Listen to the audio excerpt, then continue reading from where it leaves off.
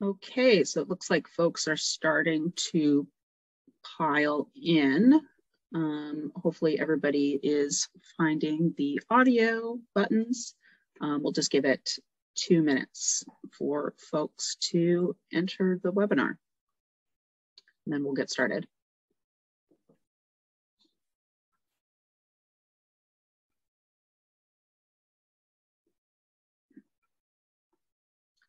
For folks that are just entering the webinar right now, we're just giving it a couple of minutes for people to enter the webinar. So if you're hearing silence, that is by design.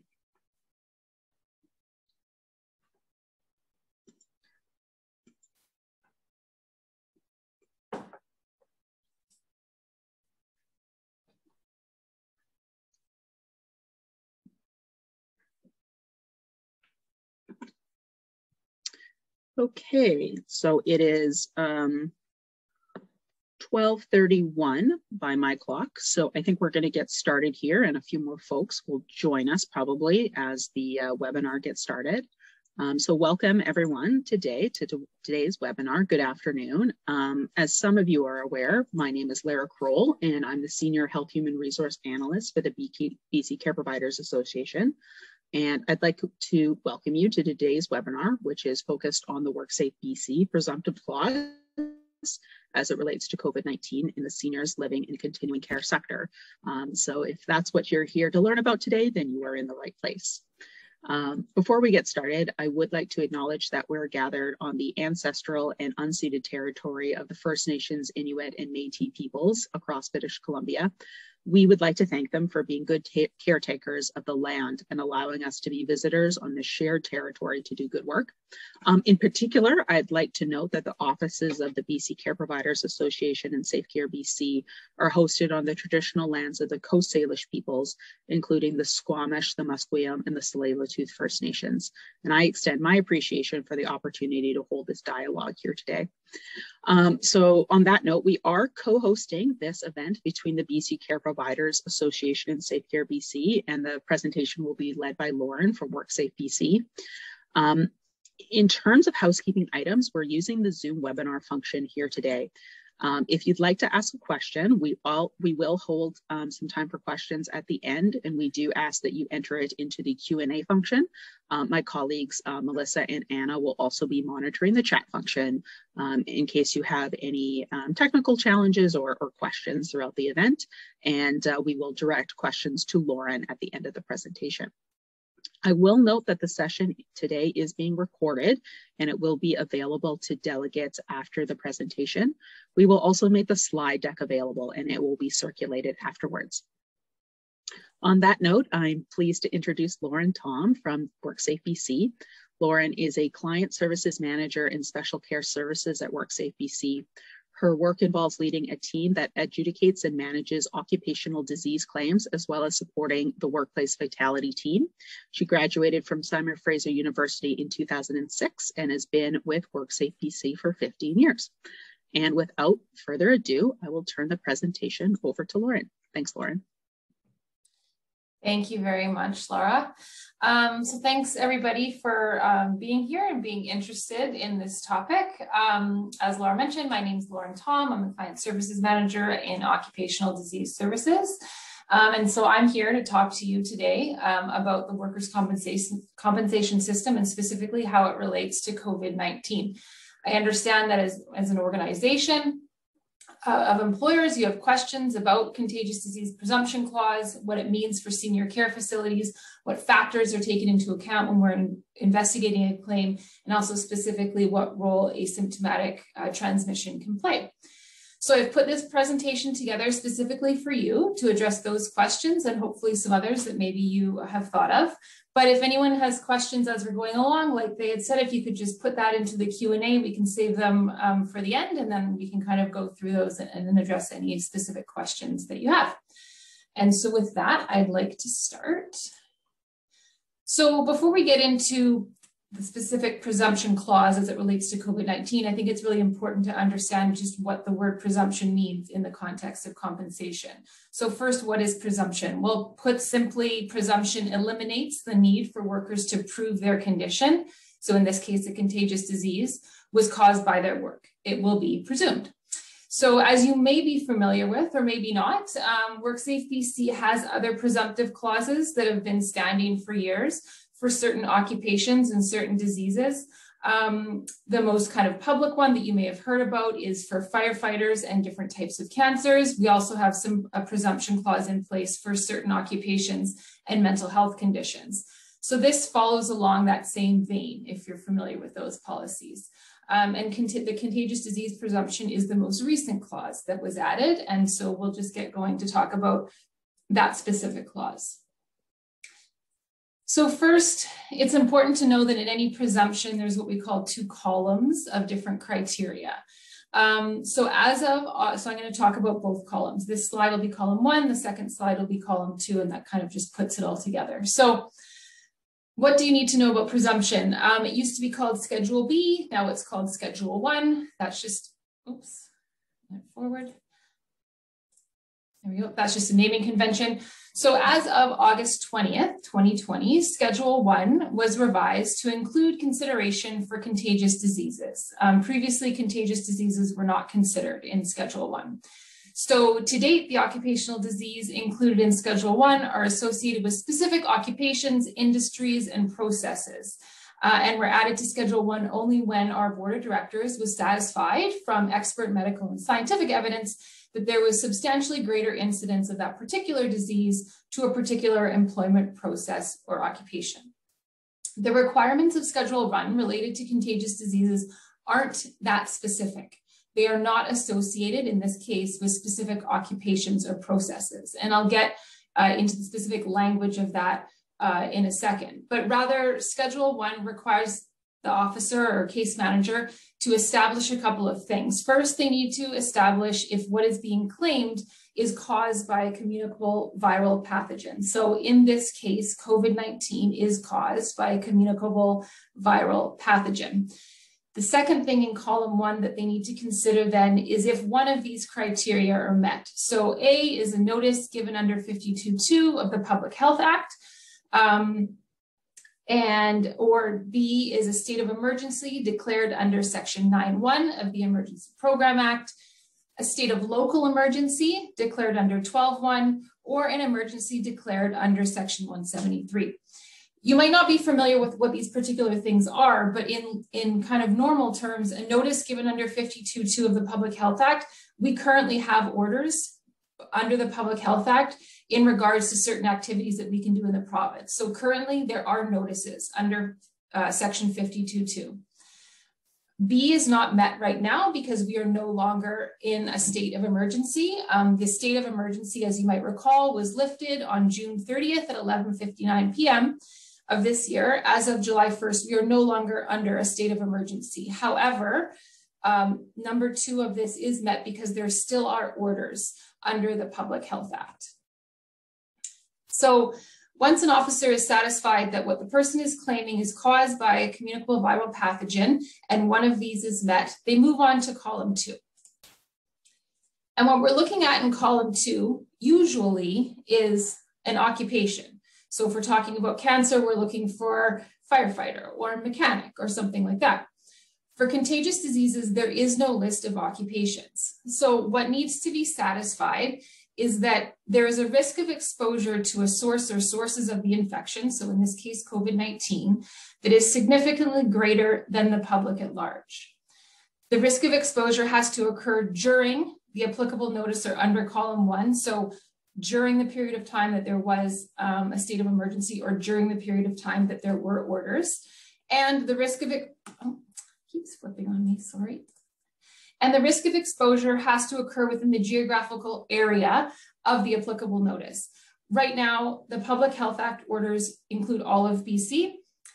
When there was the state of emergency, it included all of BC. But there could be instances in the future, and this policy didn't just want to speak to what's happening now, but perhaps something that could happen in the future. So it could be the case that there is a state of emergency in one region, but there is not a state of emergency in another region. So you might think of in the past, many years ago, you might be familiar with SARS. Ontario declared a state of emergency. BC did not declare a state of emergency. So in that instance, for the purposes of compensation in British Columbia, presumption would not have applied because there was no state of emergency in British Columbia.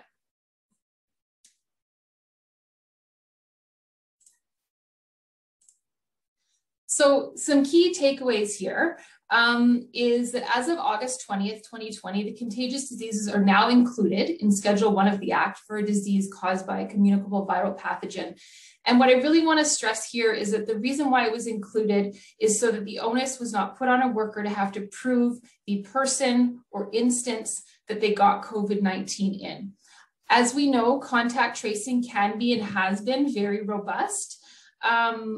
But it is quite onerous for somebody who have to point to a coworker or to a patient and say, I got it from this person. So it was looked at a holistic perspective and just saying, does that person's job duties put them at higher risk than the general public? And another important point is, if that is the case, did their job duties put them at higher risk? The other piece is there anything to rebut that presumption? So by rebutting the presumption, we mean anything that would say, no, that is, despite that being the case, we know they got it elsewhere. So when we're adjudicating claims, we always ask the worker, regardless of what their job duties are, regardless of whether we think they're put at higher risk, what do you do outside of work? Was anybody else in the house sick before you, after you? Were you contacted by public health as being a close contact of somebody with COVID-19 outside of the workplace? So we do gather all of that information in order to be able to determine, one, if that person was at higher risk, and two, if there's anything to rebut that presumption. The second piece is that there has to be a BC state of emergency or any of those other three items that were on column 1, but the most common one, or the one that we were dealing with at the time, was the BC state of emergency. Now we have the orders under the Public Health Act. If none of those are satisfied, we do not look at the contraction of COVID in the workplace under presumption. We have a regular policy for that. That's called policy item 28.00. Its language is very similar to presumption, but it requires us to take a deeper look at what the exact situation was on perhaps that short time period that the person would have contracted COVID, and looking at things like, was there an outbreak? Where did they get it from? Can we pinpoint where they got it from? So it requires just a bit more investigation under policy 28. Right now, we are looking at these claims under presumption. We have to look at every COVID-19 claim under presumption because we do have those orders under the Public Health Act. When those orders are taken away, none of those four criteria will be met, because hopefully we won't be under a state of emergency. They will have taken the public health orders away. So then presumption will still be a law, but it will not be one that we can turn our mind to when talking about COVID-19 or when adjudicating COVID-19. It will still be available, though, in the future if COVID 2035 happens, or some other type of contagious disease that is a pandemic situation that meets those criteria. Then we'll revert to adjudicating those claims under this contagious disease policy. We were hoping and we were thinking that when the public health emergency went away, the orders would go away as well on June 30th at 11:59 p.m. Because then we would have all gone into stage 4, which is essentially back to normal. And so that's what we were preparing for as an organization. But obviously, you all would know just probably from your workplaces, but also the numbers in the province as a whole. In the weeks leading up to September 7th, it looked much more like that wasn't going to be the case, and it wasn't. So right now, we're still operating in a world of presumption. So that's the presentation itself. I mean, it's quite a narrow topic. So other than kind of laying that out, I think I would just turn it over probably for questions now, because I find that these presentations, that's where kind of the fruitful discussions can happen about particular nuances. So I'll just open it up to see if anybody has any questions. Yeah, thanks, Lauren. So again, I do invite you to put your questions in the Q&A function while we're waiting for folks to pose those questions there. I do have a couple of questions that came from myself and the other staff, so maybe we'll start with those ones. Sure. So Anna was wondering what would happen to someone who had COVID, for example, but let's say they never filed a claim. Can they do it after the fact? Let's say they got COVID last year, for example, and maybe they just thought, well, it'll be a 2-week illness, but, it turns out, it's been 6 months because they're having these long haul COVID symptoms. What would you say to that piece? Yeah, so COVID-19 claims are treated just like any other claim in terms of your time limit for claiming. So Section 151 of the Act says a claim has to be filed within 1 year, 12 months of an injury. So in that example, Laura, if somebody was sick 6 months ago, they could come to us now and file a claim and we would adjudicate it. Just to be transparent, one of our questions would be, why didn't you file 6 months ago? But we have come across lots of situations like that because over this period of time, I think a lot of folks, employers included, but lots of workers have been confused about what benefits they should be claiming. Because when COVID happened, we had CERB, and then following that, we basically had like 4 different kinds of CERB, like 4 different kinds of COVID relief that people could be applying for. And I don't think that many people, especially at the beginning, thought that a contagious disease could be considered a work-related injury. So there's been lots of education that's gone on about that. We're quite confident that now going forward, folks do understand, employers understand, workers understand, because we've been doing a lot of outreach in that area. But if people historically were ill and didn't know, they can certainly come to us. If it's over 12 months, it's not stopping them from coming to us. They would just need to submit to us particular reasons as to why they waited the 12 months, and we'd have to see if we would accept those. So it's a long way of saying the same principle applies under 151. It has to be within 12 months. Okay, that's really helpful to understand. And I sort of know the answer to this because we had a bit of a discussion before doing this webinar, but I imagine there's a couple of folks thinking the same thing. We have this presumptive clause. Usually it would apply to a list of occupations, but it works a little bit different for COVID. How do you determine that an occupation is at a significantly greater risk than the public at large? And sort of the 2-part question to that is, how do you take into the consideration the fact that we're now moving to a place where we have mandatory vaccinations in long-term care and assisted living, and even it's going to be in acute care and home health as well? What impact will that make? Yeah, so good questions. In answer to the first part, how do we determine, we will ask people what their particular job duties are. Even if somebody says to us, I work in a long-term care facility, we are not automatically assuming that person is providing direct patient care. We still ask, like, what is your job title? What do you do? Because that person may actually work for a long-term care facility, but they're an admin person and they're actually working from home. So that changes things greatly for us, right? So we're actually looking at what that particular person is required to do on a day-to-day basis. For us, just generally as a practice, somebody who is coming into contact with various members of the public or multiple patients or families of patients that they are providing direct care to. And when I talk about direct care, I'm talking about within 2 meters for more than 15 minutes, or having to actually touch the person, deal with bodily fluids, etc., or be in an enclosed that space, like closer than the 2 meters. We're probably going to consider that person to be at higher risk than the general public. That was probably that was quite easy to say pre-vaccination, because we basically were all walking around unvaccinated and you don't know kind of who has what or who's protected against what.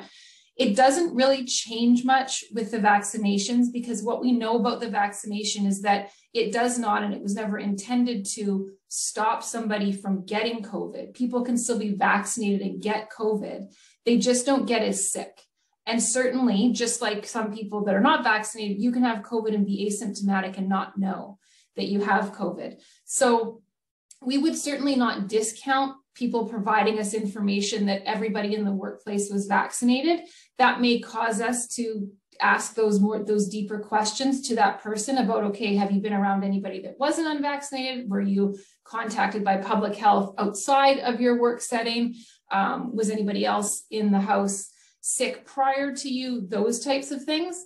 But it doesn't come into play in terms of just that general question of, are you at higher risk than the general public? Because one could also make the argument that in workplaces, most people are vaccinated, but in the community, most of us are vaccinated as well, right? I think 80% of British Columbians have their first shot, and 70 some, I think, have their second shot. So workplaces are a bit of a microcosm of the community as a whole. So we need to look at what exactly is going on in the workplace. I think that's a really helpful answer. I'm going to be a bit devious and play devil's advocate a little bit and talk about that really specific period of time where vaccinations were rolling out in long-term care and assisted living and hadn't been rolled out to the general public. How did that affect the decision-making at WorkSafeBC at that time? Decision-making in terms of bringing presumption in, or decision-making like on a claim-by-claim basis? Accepting on a claim-by-claim basis. Yeah, so again, it didn't really change too much, because if you think of it, even if everybody in the workplace is vaccinated, if there is workplace transmission, obviously somebody brought it in. We're not denying that in order for COVID to come into the workplace, somebody had to have brought it into the workplace, right? So somebody may have gotten it outside, brought it in. Again, people are being vaccinated. When they're rolling out the vaccines, those people would have just had one. And we know that one vaccine is not as good as two. So if we were to change our thinking, we would have had to change that. Well, who had one vaccine, who had two vaccines, etc. And again, because we know in the medical literature shows that the intention of the vaccine is not for nobody to get COVID, or that's not what it does, because people can be vaccinated and get COVID. So with that being the case, if people can get COVID while vaccinated, then a vaccinated workplace can transmit COVID if somebody has brought it in.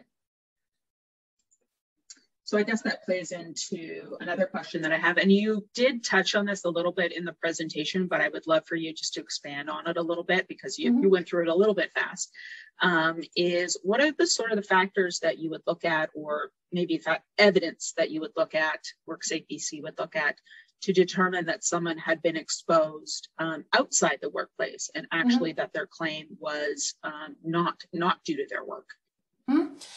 So just like any other claim, if somebody tells us that they've seen their doctor, we'll request chart notes. And sometimes in those chart notes, it'll say, person was contacted by public health as a direct contact of their brother, or, so that is something we will ask people. Were they contacted by public health for contact tracing purposes outside of their work? People are legally bound to tell us accurate information when we ask them. So when people give us answers, we are taking that as fact, unless we have something else, unless we have reason to not, and then we'll investigate that further. We'll take, if we need to, we can try to get lab results and things like that for dates. If it seems like the person's unsure of the date they tested positive, or unsure of the date that a family member tested positive, we can't ask for the family member's information, but we can ask for their information from the lab. Our folks have done this quite a bit now. We've had 6,600 claims for COVID-19. And so we have, a host of questions that we do ask, and the answers to those questions will lead us to ask more questions. But with presumption, likewise, a worker's job is not to prove to us that they got it at work. Our job is to find out if there's anything to rebut the presumption. So I know that there's that kind of, can sometimes be a conception that, oh, it's in presumption, that means that everything just gets allowed. No, it makes it a bit easier on the worker to not have to prove it, but we still have to look at if there was anything, if they got it from anywhere else. And we've definitely come across a lot of things where on the face of it, we would have said, yeah, I think that person, meets presumption, but we asked that question, was anybody else sick in the household? Oh, yes, my daughter was. Okay, how did that happen? What happened? Well, she got sick about 3 days before me, and we did get a notice from the school saying she was exposed. Okay, so that something like that would rebut it. Yeah, I think that's a really helpful piece for our providers on the call to understand. Again, I do encourage people to put their questions in the Q&A function, so I'm not the only one putting Lauren on the hot seat here. But I just have one last question, and Sure. if nobody else in the room has a question, we can always wrap this up early and allow folks to get back to their day. So one of the things, and frankly, one of the reasons that I wanted to co-host this webinar with SafeCare and others was we had been hearing a couple of anecdotes that, were making people ask questions. And it was about, and it's not clear how widespread it was, but it was a couple of different care homes that, said, well, we didn't have any other confirmed cases among our staff or our workers, but then we had, one case that came in and, the claim was accepted, and they were kind of questioning that logic. I was wondering if you could kind of go into that piece a little bit. Well, without knowing what the specific circumstances are of a particular claim, and even if I did, I wouldn't obviously be able to talk about it in a public forum, but generally, yes, we've had some of those same inquiries from an employer, right? Like, this is the only person at work that got sick. So how could you possibly be saying that it happened at work when we don't know? In the care facility setting, obviously, you have residents that would probably, if they develop symptoms, would probably be tested. In a general public setting, it's a little bit different because we can't go back retrospectively and say, okay, well, who was in the store and did they have COVID, et cetera. But, in the care facility setting, we're taking a look at, again, because the presumption law tells us we have to look at, did the person's job duties put them at higher risk? So are they providing direct patient care, working with coworkers closely, don't have the ability to work from home like the majority of people who worked in an office would have had. And if the answer to all of that is yes, especially in a healthcare setting, and there's nothing to rebut it, and that's really what we would need to hang our hat on if we were going to say no in that situation is there anything to rebut it? If in that instance, or in that particular case, there was nothing to rebut it, there is nothing that we would be able to say then to disallow that claim because the rebuttal of the presumption is not met. So I definitely understand where the questions arise and where the frustrations arise if somebody's saying, but this is the only person. But again, we need to think about asymptomatic transmission. We also need to think about some people don't disclose about COVID because there is a huge stigma attached to it. So, somebody might be ill, take time off, not say anything. There are a whole host of things that could go on that we could assume why we only believe it's one person, but we can't make decisions based on those assumptions. So we need something concrete to rebut that presumption. Great, thank you for explaining that further. I remember in our pre-conversation, it was kind of that conversation about asymptomatic and pre-symptomatic transmission that really sort of answered that question for me in understanding how it works. I did have a question that came in through the Q&A function. Someone, and this is a bit of I think this is a good one, is wondering just, how does this apply to something like seasonal influenza? And how is this presumption different, under public health emergency orders? Sure. So in occupational disease services, we do adjudicate claims for the flu. We don't get a ton of them, but during flu season, we do get, a decent amount.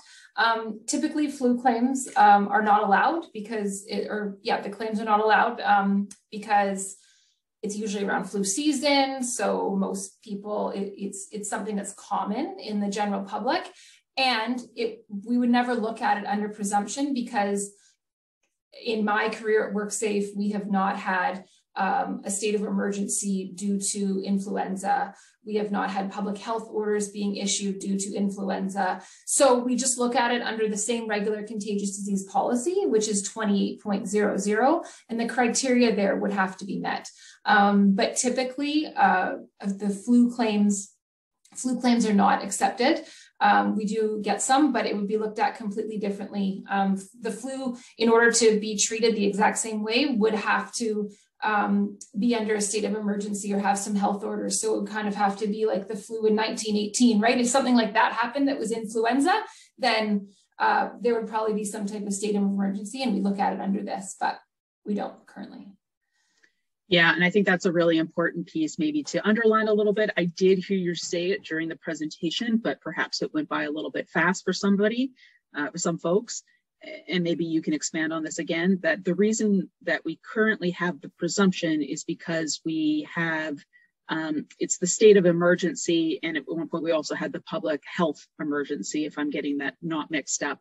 But once we get to a point in, knock on wood, once we get to, a point in this pandemic where it's not a pandemic anymore and COVID-19 is endemic, and those emergency clauses are lifted, then the presumptive clause, for example, would no longer apply. Is that sort of correct?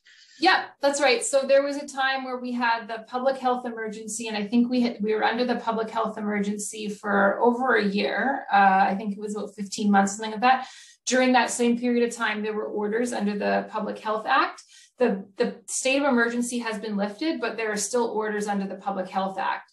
And there was 4 criteria in column 1 there of presumption, and those were 2 of them. So we currently are using presumption because we have orders under the Public Health Act. You're right that once those go away, if nothing else changes, then none of that criteria will be met. So we won't be looking at COVID-19 under presumption. It would just be looked at under policy 28.